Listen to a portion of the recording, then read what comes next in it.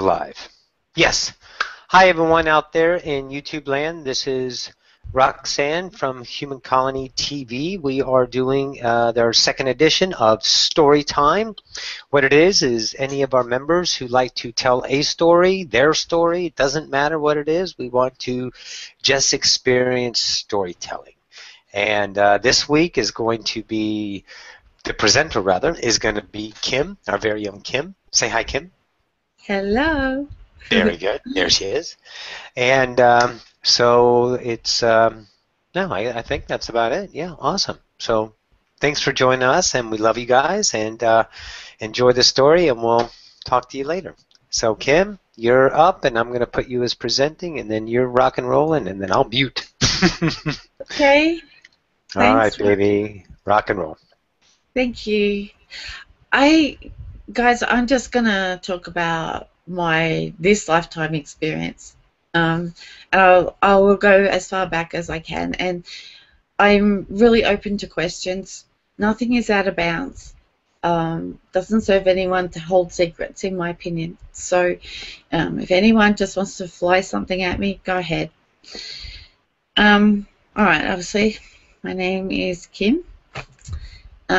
I go by the name Kim Louise now. I dropped off my married name, and that resonates very highly with me because my mum always used to call me. So it feels good.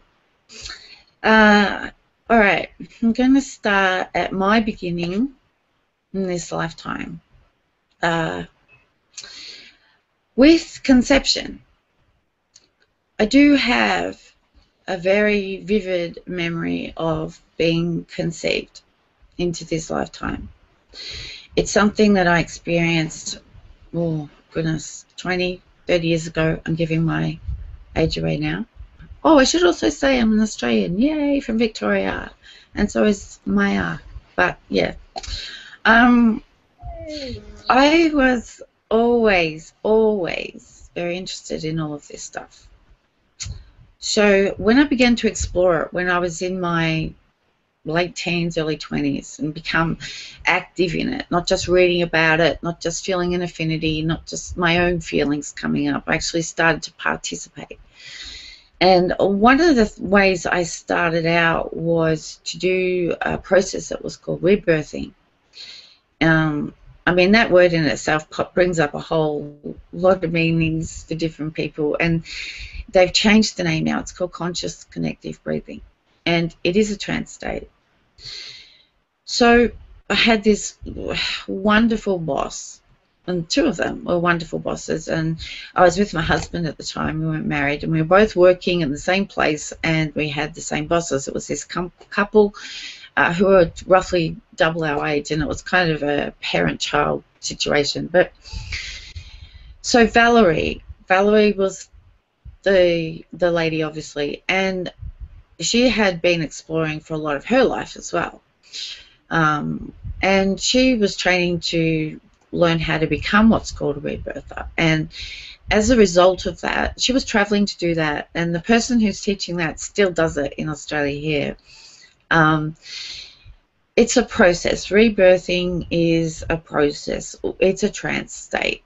And it's very important to have someone that you trust to be with you and guide you through it. And I was blessed to be able to do that for her, for my rebirther. Turned out I was a natural at it. But anyway, when in my experiences, also going into the trance state, it was very easy. And I would say I probably had about 20 rebirth sessions. And technically what happens is the staff that's right under the surface will come up first, and it's addressed and dealt with and healed. It takes a period of processing, and then the deeper stuff will come later.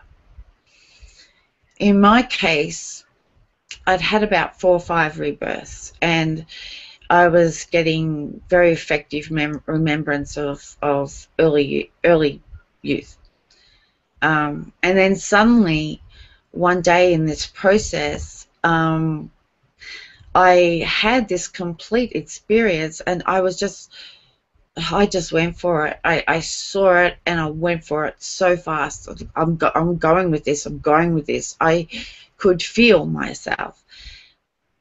I mean, I say I saw it. I didn't. I felt it because I know it was me. And I felt the experience of being where I was in readiness to be conceived. I knew my time had come. I felt completely whole. I felt that feeling of being connected to all. And I was very connected to spirit. It was such a beautiful, beautiful process. And then I had the experience, and this might sound a little bit out there, but coming from a very spiritual point of view, it meant very little. But I remember the process of actually the conception of mum's egg and dad's sperm, and as they united, and then I entered, I came in, and I still felt like I was this little existence in space in there. I was still so connected.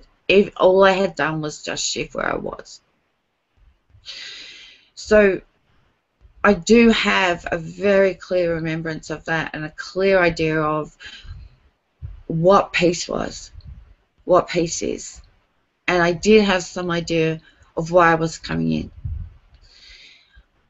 Now, I technically should not have been conceived. My father had mumps as an adult after he got married, and he was told it was highly likely that he would be sterile. Well, obviously, as it turned out, he wasn't. And so from there, I experienced my parents' joy when they found out that mum was pregnant. The way that I experienced it was I was very connected to mum, obviously emotionally, but also physically. But with my father, I was so incredibly connected to my father as well. And I have memory of my dad putting his hands around my mother's stomach, and the sensation that I felt in those moments, it completely washes over you. Whatever goes on around a pregnant woman, I always encourage them to please understand that you're influencing your child with everything that you do. And I felt incredibly wanted, and I felt very loved. And there's no doubt that my parents were soulmates. They've been married for like 60 years. I couldn't even tell you how long. And they say they've never had a fight. And I could attest to that. They never have.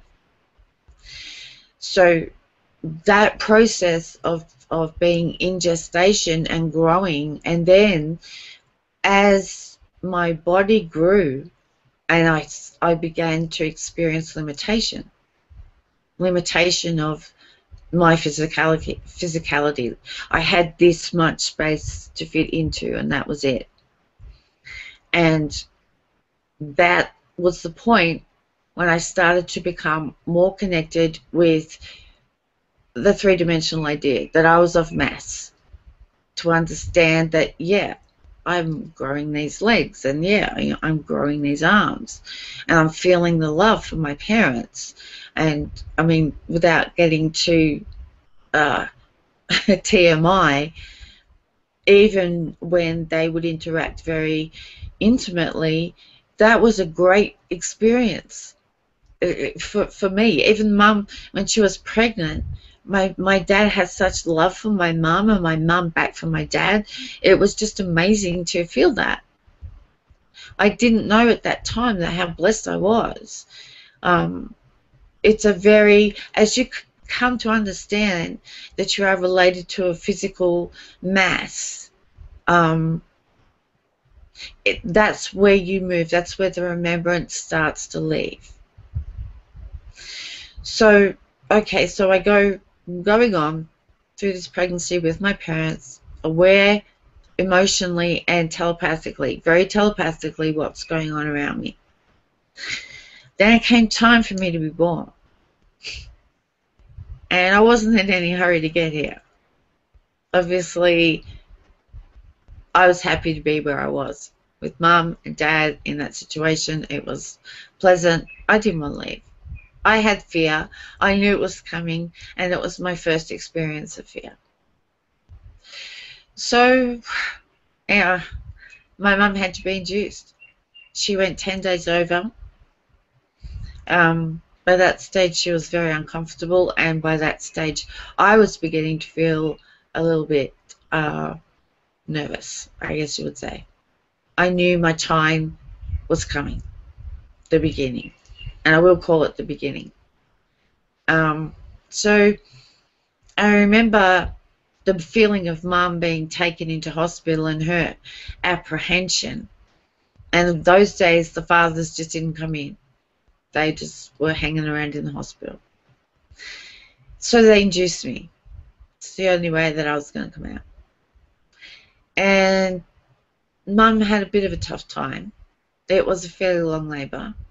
But she did accept drugs. She didn't have an epidural, but she did accept pethidine and those kinds of things.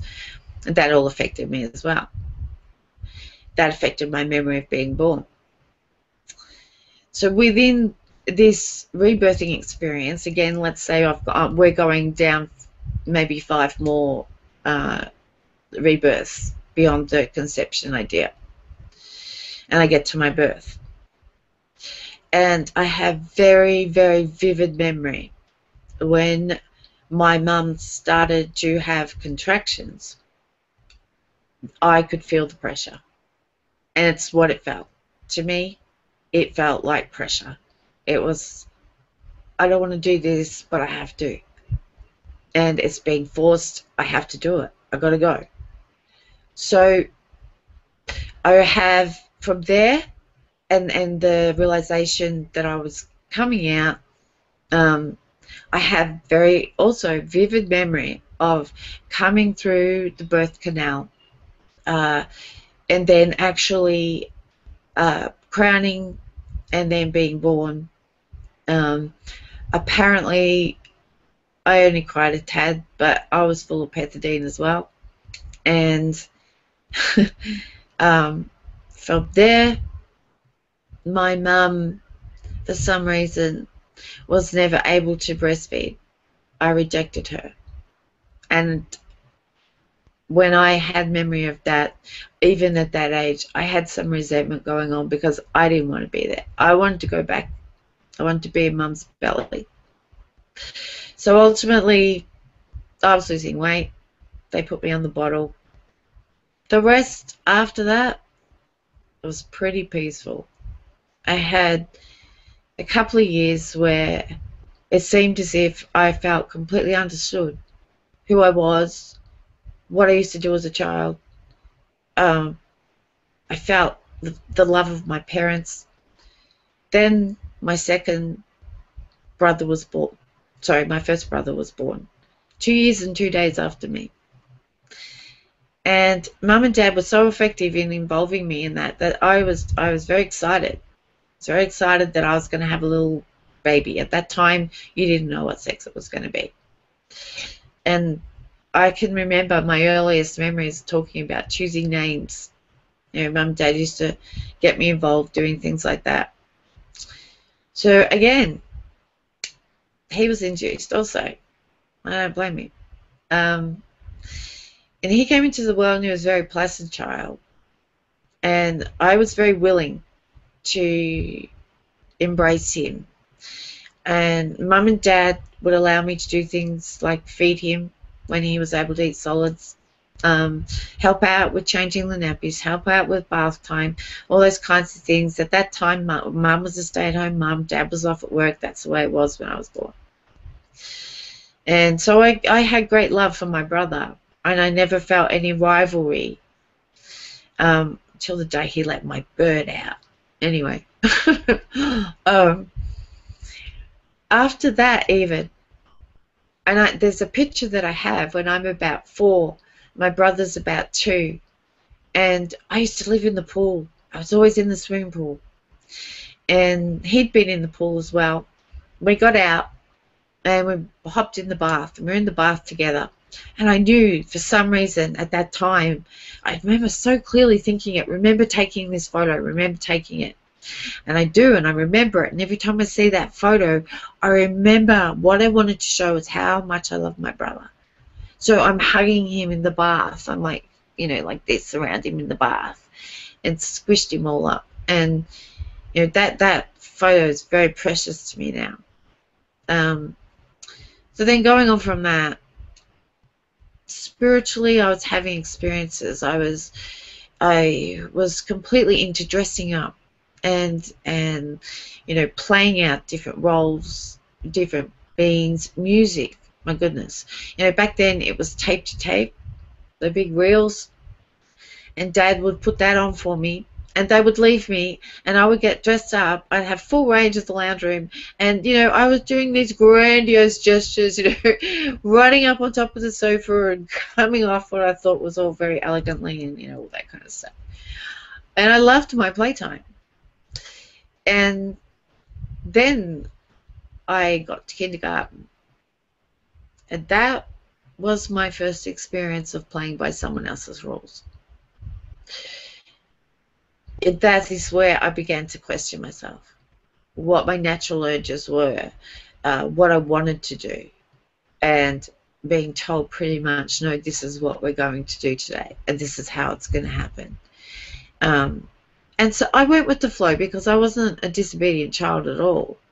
I had this innocence of which most of us do at that age. So I started kindergarten, and I have a lot of lovely memories about that too. I met a friend who I still talk with to this day. My mother became pregnant with my youngest brother. He was an accident. We love to stir him about that. And when he was born, Mum and Dad decided to move. This was when I was around 7. This is when everything changed for me. I felt like I was in the right place at the right time and everything was good.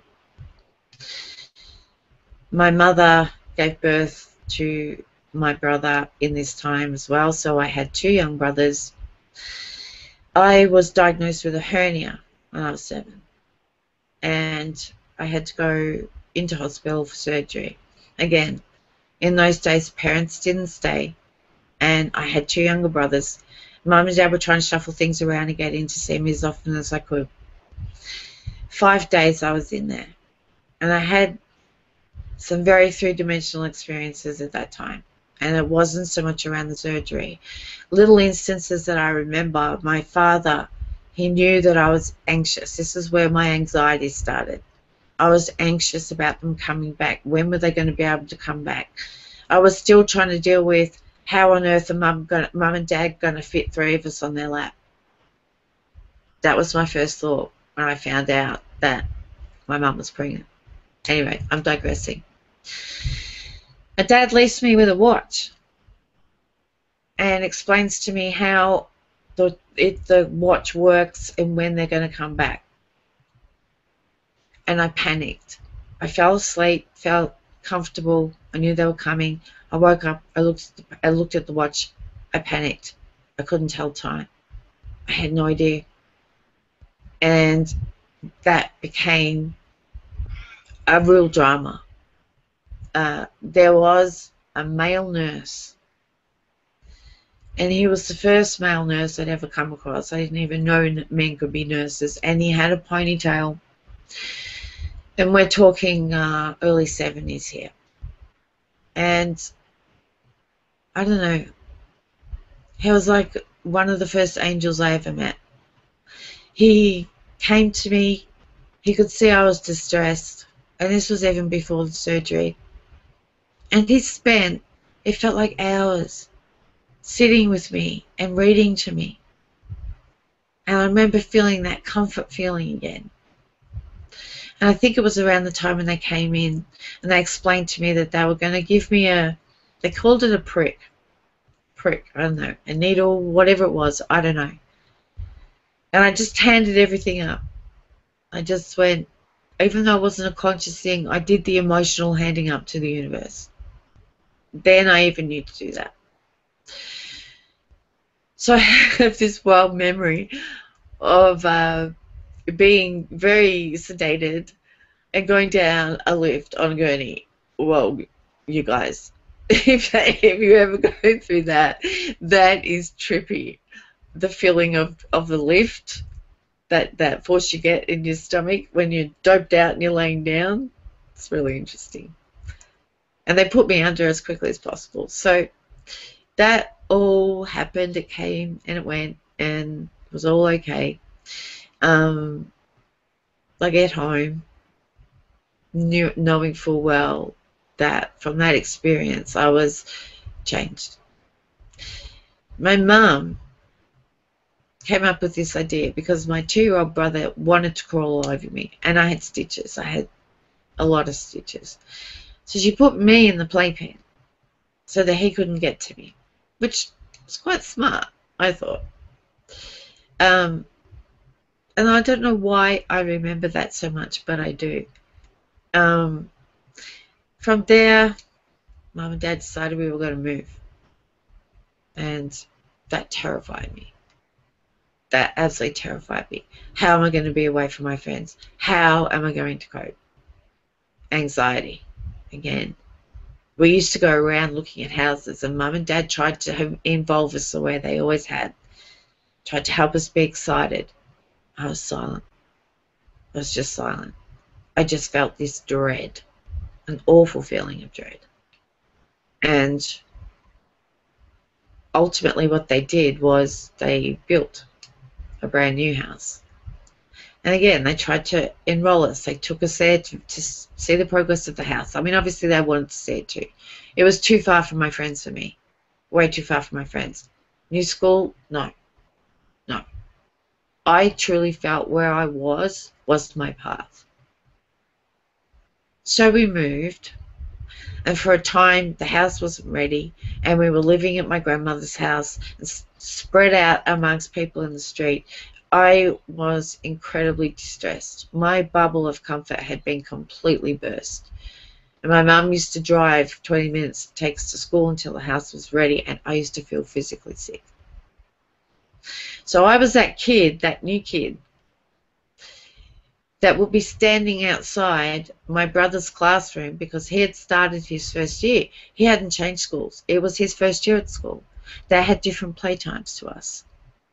I was the one who was standing outside his room, his classroom, in tears because I was so distressed.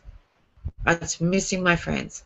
I wasn't making new friends. I wasn't connecting with anything or anyone there. Nothing resonated with me. Nothing. And that was the point when everything changed. Everything became a challenge. Everything was difficult. I used to climb over the gate at school, run home, get through the toilet window to get inside the house. I didn't even care if my parents caught me. And obviously the school was picking this up and my parents were picking this up. I look back now and the school was working with my parents to try to get me resettled. So what they did was got me involved in a game called softball. It's like baseball, but it's a larger ball. Same rules, same theory, you guys probably know. And I ended up being the pitcher, and I became best friends with the catcher of the team. And it became a 7-day-a-week thing in my life. It wasn't because I wanted it to. It was because that's what was being built around me to try to settle me in. So I began 7 days a week, even at lunchtime, even at recess at school. My teacher was my coach. So all the time I was either playing a match or I was practicing. After school, before school, you name it. Weekends, I ended up playing for the state. I had my coach, he was so hard on us, but I do have him to thank for how far softball took me. A coach wouldn't get away with it now, with what he used to do. So I did all of that, and I didn't love any of it. I did it for everyone around me except me. I had a total understanding that I was not on my path, that this was not what I wanted to do, and it wasn't what I was meant to be doing. I used to spend time. My username is Warm Water. I used to spend time, and it's one of the ways that used to help me was I come home from school, and Mum and Dad had a really big garden at the back, and I used to ask, could I go and water the garden? And I would stand there for an hour, and I would water the vegetables. And that was like meditation. As I was very close to my father. As I got older and boys started to be introduced into my life, I think that all changed. Whoa, that all changed. My relationship with my father never really got back to being the same. He didn't cope very well with me interacting with the boys. So that's when I started to look outside of my family for my family. And school, high school, and I got to high school, that was traumatic. I was bullied, and I never knew why. A girl laid eyes on me on orientation day. She was 2 years older than me, and that was it. I walked past her in the toilets. It's the only interaction I ever had with her. And then she bullied me for 2-3 years afterwards. It was horrible. And at that time, nobody cared. You just had to suck it up and deal with it. So, even more, I'm disconnecting with 3D. Even more. More and more reasons to be hidden in my room. More and more reasons to look for people that I resonated with outside of school. Every single time I went back and I stayed with the friend that I met in kindergarten, in where I felt I meant to be, and that was every holidays I would go there. That's where I knew I needed to be. That resonated. I used to hang out for the holidays so I could go there and just be in that place. I began to meet more people there as she did. We were allowed to go and do things by ourselves. My first boyfriend, one of my first serious boyfriends, was from back there. Everything important in my teenage years that shaped me happened while I was back there. So, because I was still looking for where I belonged, my mum began to buy these books that were called Wellbeing. We also had encyclopedias, and I used to devour them. The encyclopedias, I would always stop at anything that was ancient, anything that was, the hieroglyphs or, pictures of gods and goddesses, and I'd read about them, but I remember just staring at the pictures, and just a knowingness as I connect with this stuff. My poor mother had 3 of her best friends all pass away in a very short period of time from cancer, and they were younger than I am now. And it was terrible. Mum was bringing more and more stuff, alternative stuff into the household. She was leaving the material laying around. I was reading it. I was devouring it. I wanted my tribe. I was looking for my tribe. So when I left school and I started working full time, I was involved with a guy. I'd been with him for 5 years, and it was rocky towards the end. He was a bit older than me. He was already working while we were together. I left school. I got my license. I began working. I changed. My life changed. So that was a relationship that, even though I can look back now and think, oh my gosh, he did everything for me. But I met my husband. So I broke the engagement to him and met my husband. Not long after that, I moved out with a friend for a while. Didn't work so well. My husband was around, so we decided that we'd move in together. That was a fast and furious relationship. It all happened very quickly. That's when I started to begin finding all these ideas of rebirthing. I did regressions, past life regressions. I did kinesiology. I did neuro-linguistics programming. I did regressions and rebirthing, which are one and the same. And then I started to become active in carrying them out for people myself. Not myself. I even rebirthed my own rebirther, which was the greatest honor. And it brought a lot of healing to me. But the marriage was very rocky. My husband went more he was money motivated. I was spiritually motivated. Anyway, we were together for 5 years before we decided that we would have children. This was a pattern that I learned through the rebirthing process, learning, being induced, what it felt like. Any change I ever made, I always needed to be induced to do it. That was my birth pattern. I wasn't proactive. Other people made decisions for me, and then I just went for the flow. So that included when the decision was made that we would have children. It was a spur-of-the-moment thing. Let's just do it. Again, I handed it up to the universe, but the difference was this time. I had explored the idea of attracting the child that you want. So my request was, to start with, was to bring through a spirit that I had the skill set to help them clear karma and help them become what it is they needed to become. And I ended up with this beautiful little girl, and she was so attached to me. I breastfed her, but she would just suckle for comfort. I didn't put her on hourly structured feeds or anything like that, but she would just suckle for comfort. I couldn't be out of her sight. I couldn't express my milk. I couldn't go anywhere. I was with her all the time. Got a photo of her. We were so attached. I've got a photo of her when she's about probably 14 months old. And I'm doing dishes. My girlfriend was there. And Carly is sitting on my foot while I'm doing dishes. That's what it was like. It's just her and I all the way. So she was a very needy child. She was a very demanding child.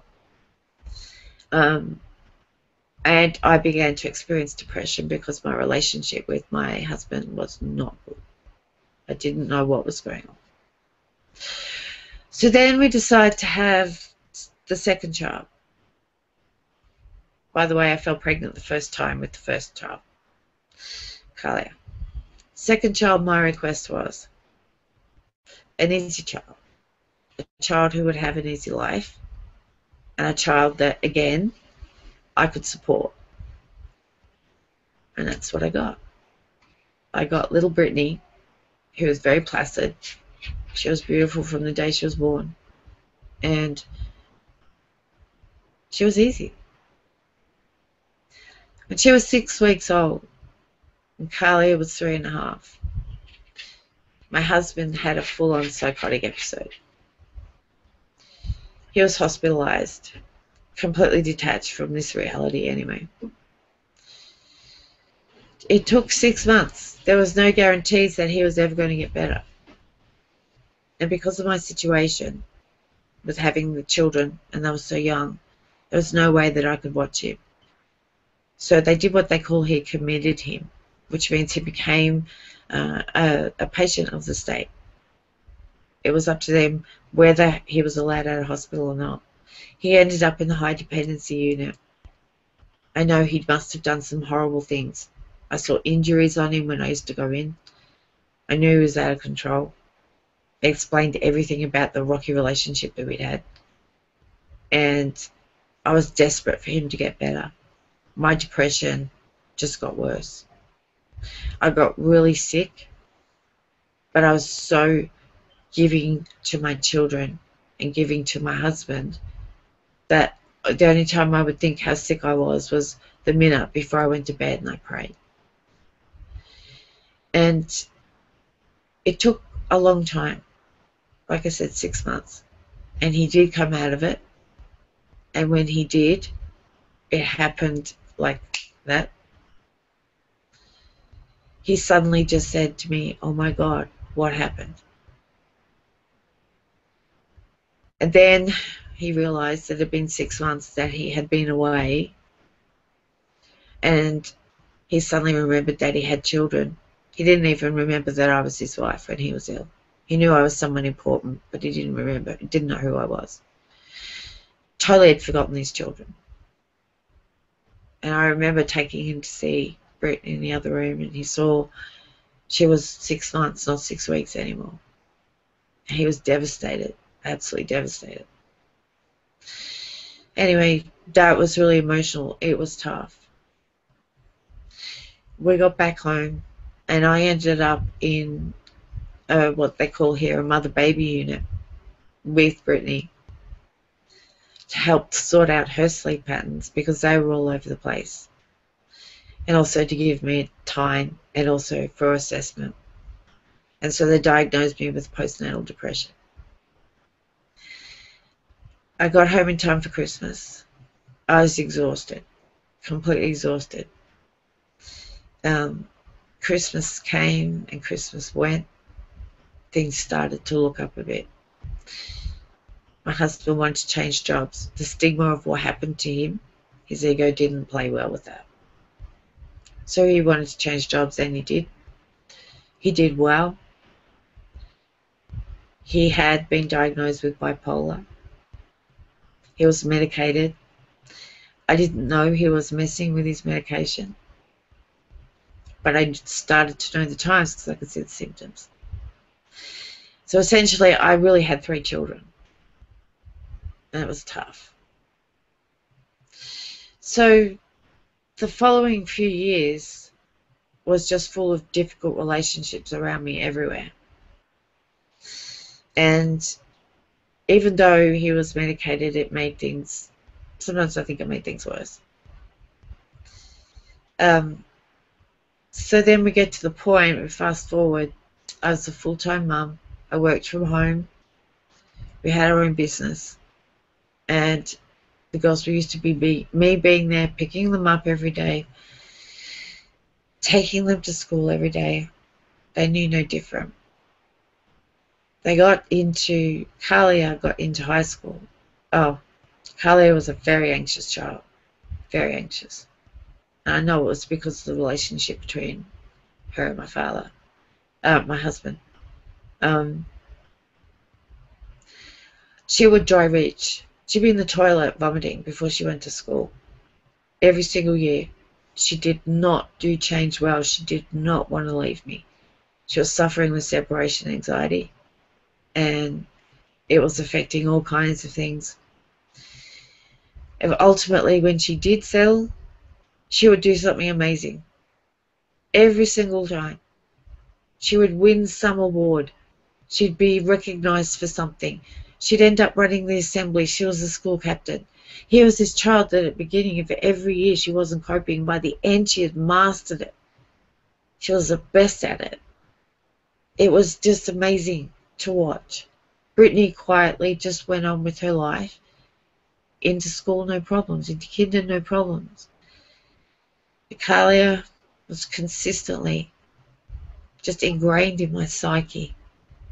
Not that I loved them any different or one any more than the other. They just were more demanding of me in different ways.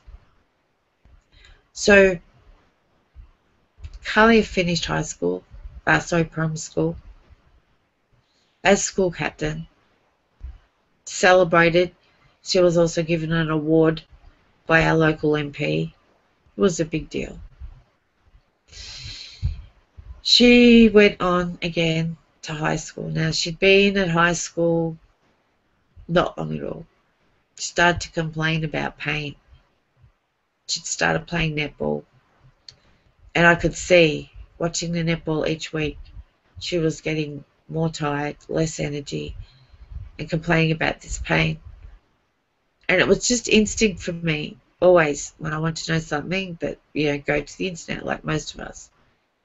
I would sit there in the middle of the night and just hunt down. I did this repeatedly so many times. looking at her symptoms and hunting down what could this possibly be apart from cancer, because everything said it's cancer. But I still kept looking. I kept looking for, where is it going to say it's not cancer? Where it's got to be somewhere that says it's not cancer. I guess you could call it denial. We were taking her to doctors because of her age, and all of us eventually, I found out when we got into the hospital, all of us parents had the same story. The doctors just do not automatically think of cancer in kids that age. So it took a while. She was having physio. They said it was growing pains. She had an x-ray, and that showed a shadow. And the physio said that's normal for a girl of her age who was going through puberty. It was there. No one saw it. She had her 13th birthday, and that night she had a party. She sucked up the pain. Oh my gosh, I don't know how she did it, but she did. She sucked up the pain, she danced, she had a good time. And that night we had her at the hospital. We had her at a different hospital in emergency, and they actually did something about it. Within 24 hours, we'd been told that she had a tumour, an 8 centimetre by 10 centimetre tumour in her pelvis, in her sacrum. So very quickly we were ambulanced to our children's hospital here. And being told that is one of those moments where you think you know where you're going. You think you know what you're facing. You think you have some idea of what your future's going to hold. When you hear something like that, suddenly you see everything, your entire day, every day of the rest of your life, facing the loss of your child. And that's what I saw. It scared me to death. I didn't know how I was going to tell her. She asked. She knew. So we get into the hospital, the children's hospital, and, you know, I can't negate what they did. They helped her.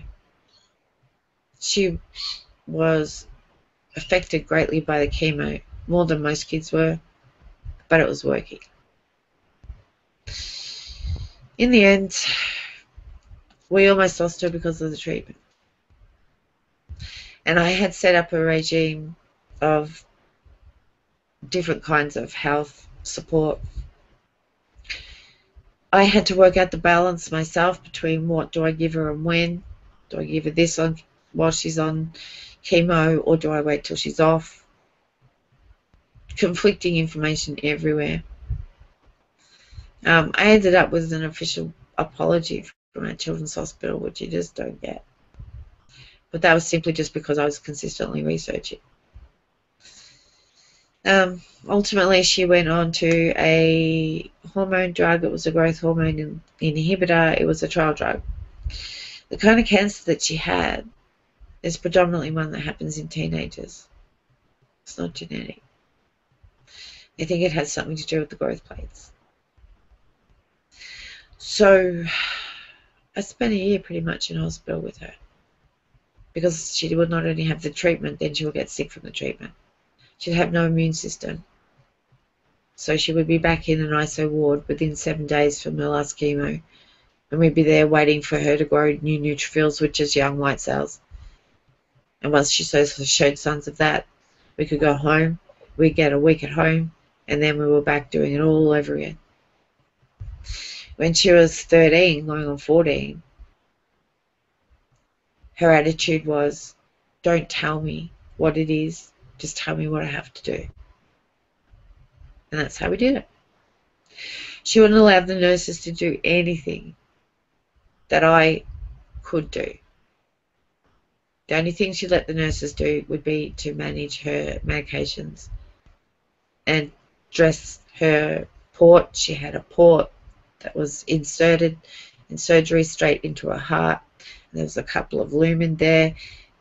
Meant they didn't have to inject her every time. They could just hook up things to ports. You guys probably know about this. It's not unusual. that ended up being pulled out because it got infected. But ultimately, it was a good thing because it meant they said she got too sick. We're not going to give her any more treatment. We don't want to kill her. So that's what happened. Her 14th birthday we had at the same place as her 13th. There was this tiny kid. She was down to 45 kilos. There was nothing of her. No hair, nothing. She had a dress on, her favourite dress, and it was way too big for her. But we let her wear it. And that day, we took so many photos, and she had a sense of achievement. And I prayed that it was over. While she was in remission, every day, every minute of every day, I lived in fear that it would come back. I watched her so closely. I needed to look in her eyes to understand what was going on. Her anxiety became less. I guess everything became relative. Eventually she went to, throughout this time, my husband just sends me a text out of the blue one night. It was a Friday night. The girls were with me. I'm not coming home. I'll talk to you tomorrow. Very unusual. We just had our 20th wedding anniversary. We tried calling him. He wouldn't answer. He literally disappeared. He left us with no access to money, nothing. In the end, we found out. While Kalia was sick, he went through a manic phase. We had transport business. He bought 28 trucks in a year. I was just simply signing forms. I was in the hospital running the business while chemo was dripping into Kalia. And I was still doing all the paperwork. And you can imagine the amount of staff we had and what that involved. And all that had happened in 12 months. So then, okay, back to the night that I get the text message. Ultimately, we had to sell the house. The only house that Kalia ever knew and was so important to her. Brittany was much more able to be versatile. She had to be without me for such a long period anyway. She was very resilient. So that got ugly. I found out from one of our employees where he was, what he was doing. He'd been having an affair and he moved in with her. About a year after that, Kalia and Brittany wanted nothing to do with him. They tried to call him when he first left. He never answered, so that was it. They were done.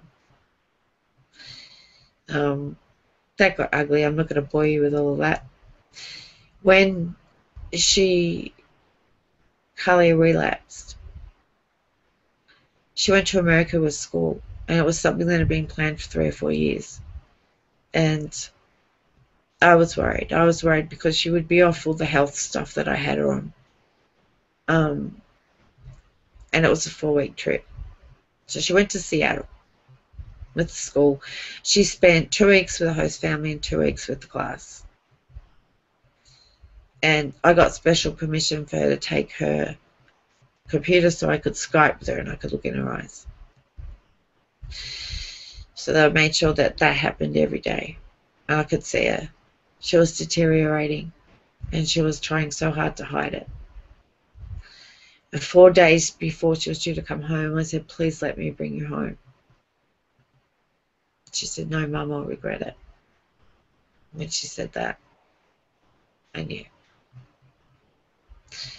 She was home for 4 days. She couldn't walk. 8 days before, she walked the Golden Gate Bridge. That's how aggressive this tumour was. This one was wrapped around her spine. And she had spots in her lungs. So we went through that journey.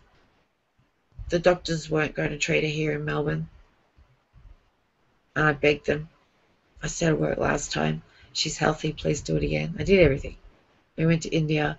We did fundraising. There was a lot of publicity that happened. TV, radio, you name it. We did it. We managed to get treatment that worked, but we couldn't stay. We had to come home. And once again, things just slowly got worse.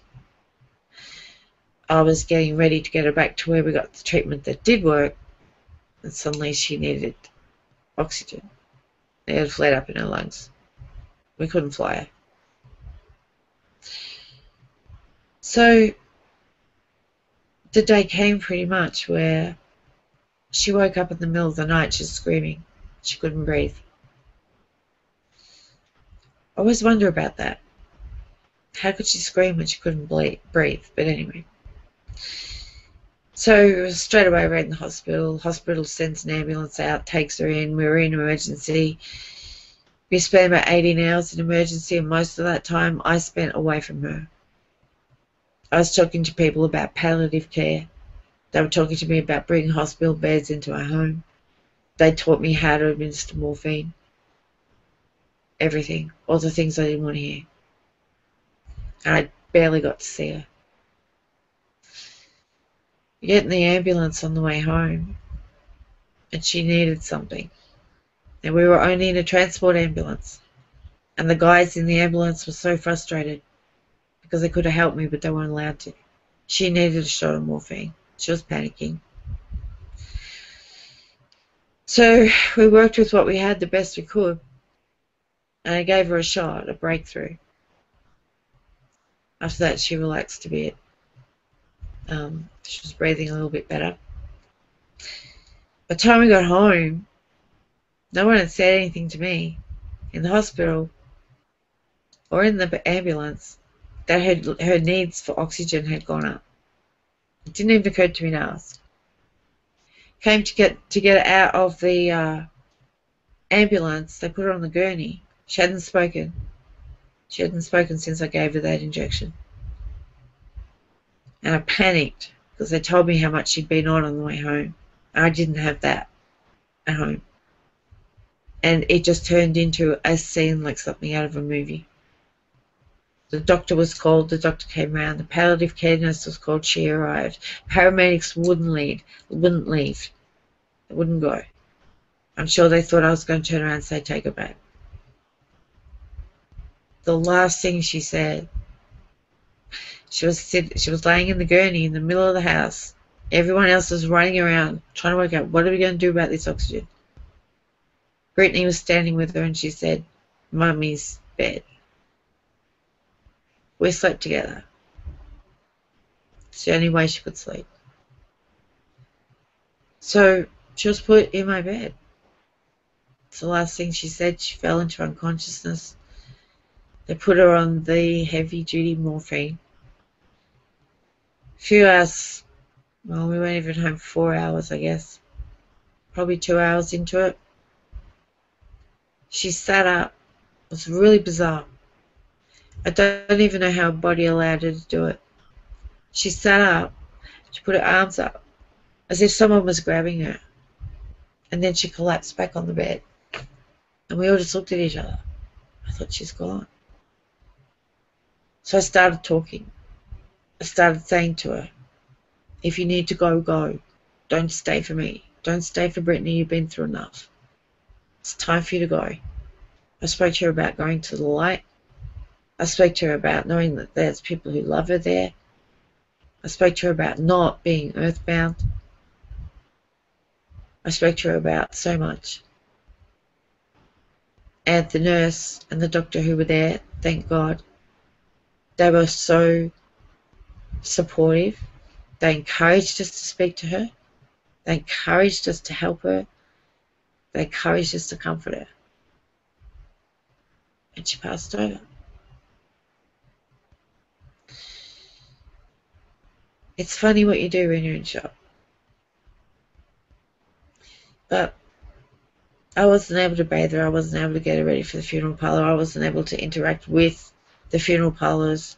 My mother was there, and so was the palliative care nurse. We're, heading for midnight that night, and they were organising it all. I don't even know where I was, what I was doing. I was walking in, looking at her, and I was walking out again, and all around the house, pacing. Brittany's in the toilet throwing up. The doctor who was there was holding her hair back while she threw up in the toilet. it was surreal. So there was my spirituality, and I brought the girls up to believe in all the things that I believe in. I took them to see famous channelers when they came to Australia. They understood the idea of spirit. I'm so glad I taught them. And time just went. It was the 20th of December, 2011. Because of Christmas being in there, she was in the fridge for 9 days. That's all I could think about. She's in a fridge. She's in a fridge. What? It just messed with me. 9 days. We had the funeral. The funeral was huge. They had to smuggle us in because we'd had so much publicity. So they had to sneak us in through the back door. And we wanted a private burial, so they had to sneak us back out again. From then on, my memory, I always say now, I have AC and BC, before cancer and after cancer. Things I could think of and things I couldn't think of. I was suffering with post-traumatic stress. I didn't know what to do with myself. Brittany and I were suddenly alone, even though I'd offered for her to see her father. That happened, but that got ugly too. I was in court while Kalia was in hospital. Anyway. So, to get back on my spiritual journey, and understand and consistently speaking with her, making sure that she wasn't hanging around too much. My grief wasn't keeping her earthbound. We moved. And that brought in another big change. And I decided I was ready. I was ready to look for a channeler to channel Kalia. And I found Jim. And I found you guys. And I watched a bit of Jim, and I'd always had an affinity with the alien idea myself anyway. And I was mesmerized, absolutely mesmerized. I thought, oh, there's my tribe. There they are, they're right there. And I booked a session with Jim. And I started interacting immediately with the people in the group. And I was starting to feel. I was starting to experience life again. I wasn't just being. That was part of the lesson. That's when I got it. It was during that time. It was a time when Jim didn't know whether he could channel spirit or not. I said, I don't mind. No expectations. And sure enough, took her, brought her through. Blessed took her. And here's this 60-year-old man, American man, sitting there looking at me, so intense, straight at the screen, in my eyes, saying, "Hello, Mummy." Doesn't happen. He even said it with an Aussie accent. I knew it was her, there was no doubt, and it was a beautiful interaction. And one of the other things I remember when I absolutely fell in love with Tukur was when I was crying and Carla had left, and I apologized. I said, I'm sorry. Tukur said, "No, it's fine." And she looked straight in my eyes again, and she tilted her head, like a curious child. She was so beautiful. And she said, "It's so interesting how deeply you humans feel." And I just, right there, that was my world. In that moment, that was my world. I found it. And Kalia took me there. Then I started to understand. I started to interact with the community. Found that initially I had some translation ability. Languages came pretty quickly. Channeling began. Auto-channeling at first. Another session with Jim. Told I will channel 𝗪𝗘𝗧𝗏. Told about the other channels that I would have and that there's more coming. And I was, for once, I was back on my path. After all these years, I was back home. So, I mean, most of you know my journey through Hucolo and how it all began and what it's brought me and how it's enriched my life. And I have Kalia to thank for it. 𝗪𝗪𝗡𝗧𝗏 said, well, actually it was to Kerr, another session with Jim. It was so strange because I knew what Kerr had been doing. I knew the work she was putting in for the human species. In the session, it kind of became a bit of me counseling to Kerr. And then she looked up at me at one point and she said, you will channel 𝗪𝗪𝗡𝗧𝗏. And I said, you know, that's lovely, and I was grateful. I had no idea who he was. And just went on with the session.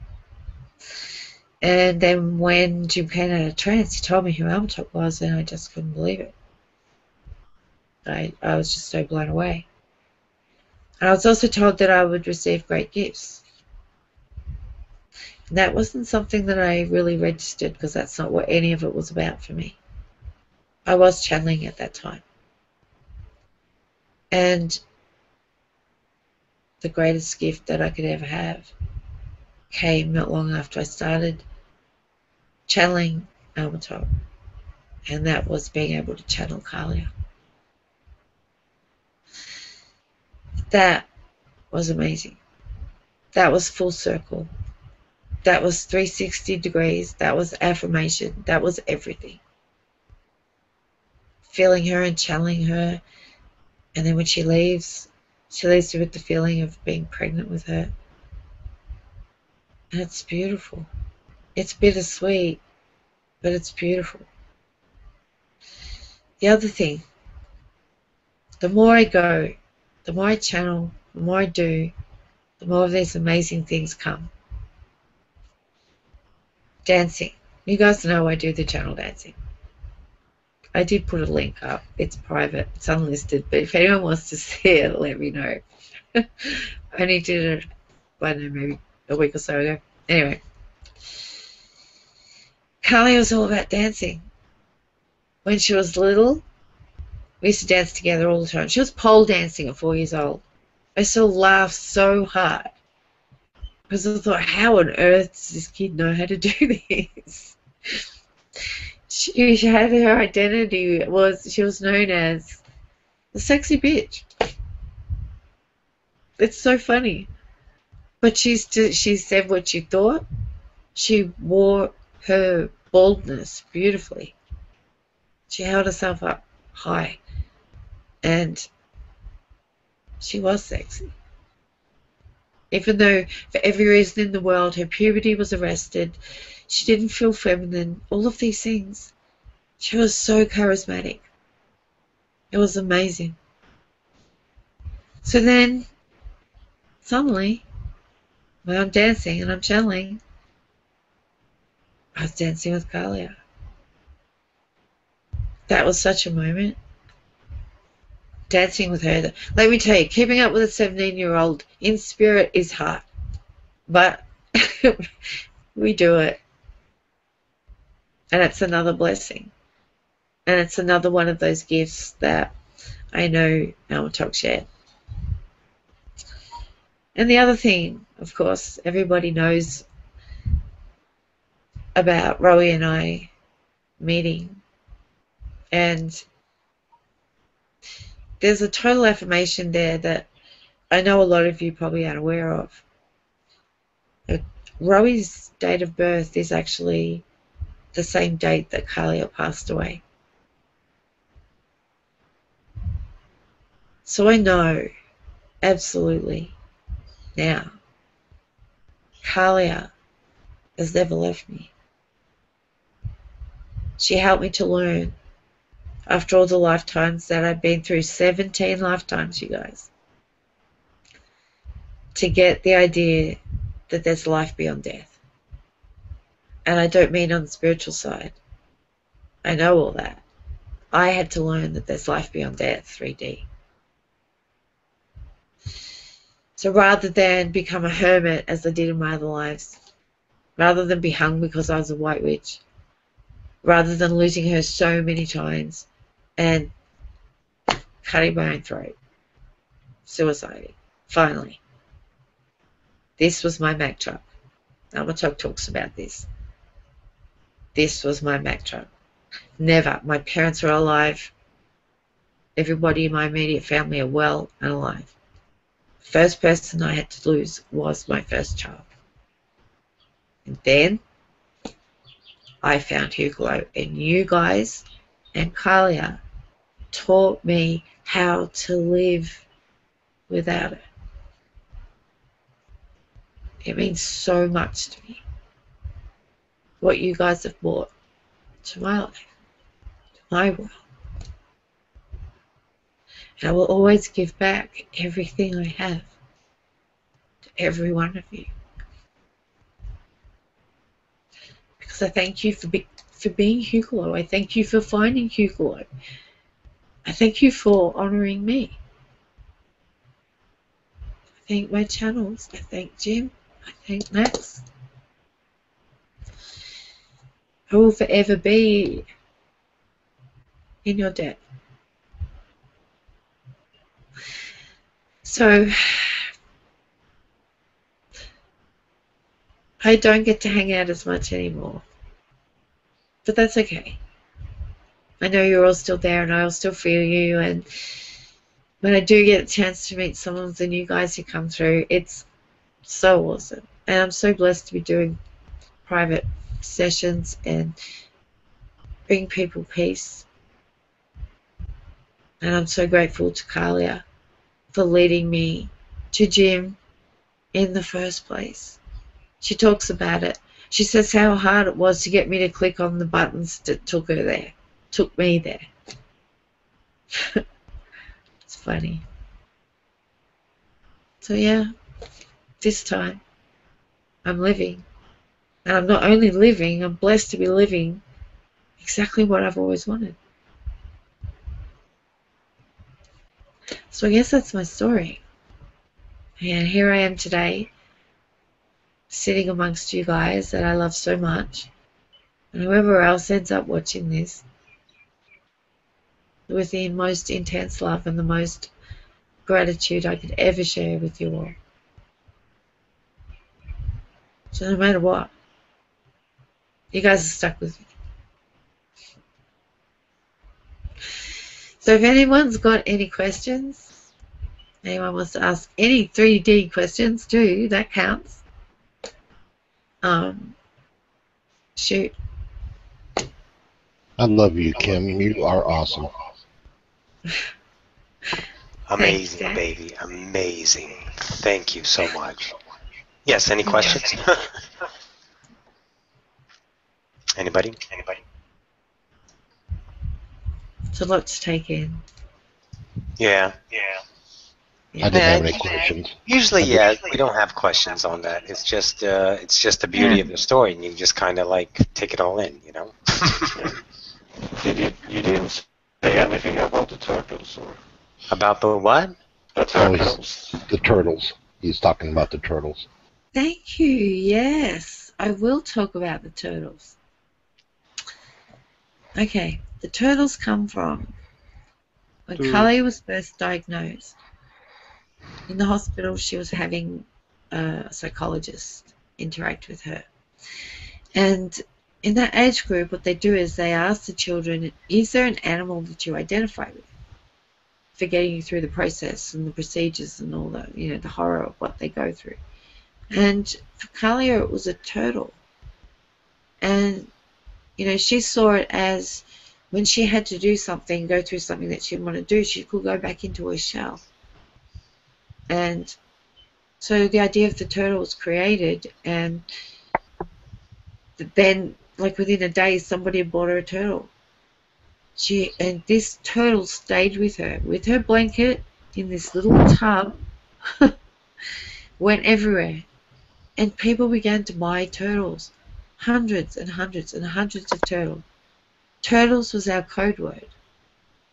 And it fascinates me that it is actually one of the emojis in Google+. The turtle, really?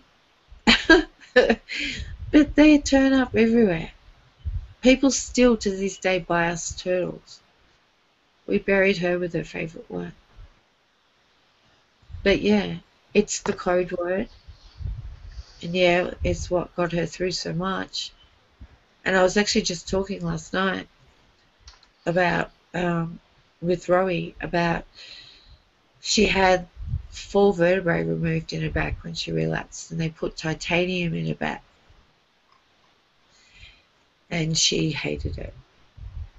She was rejecting it emotionally, mentally, physically, because she had to relearn to walk again. And I saw on a video yesterday that we watched, and it's got a scan of hers on it, and you can see the titanium and how much of her spine it actually took up. And one day it came to me, and I don't know what came first. I don't know if she created this, or if this was meant to be something that was to be brought to her attention, but I said to her one day, that's your shell. Titanium is keeping you back safe and well.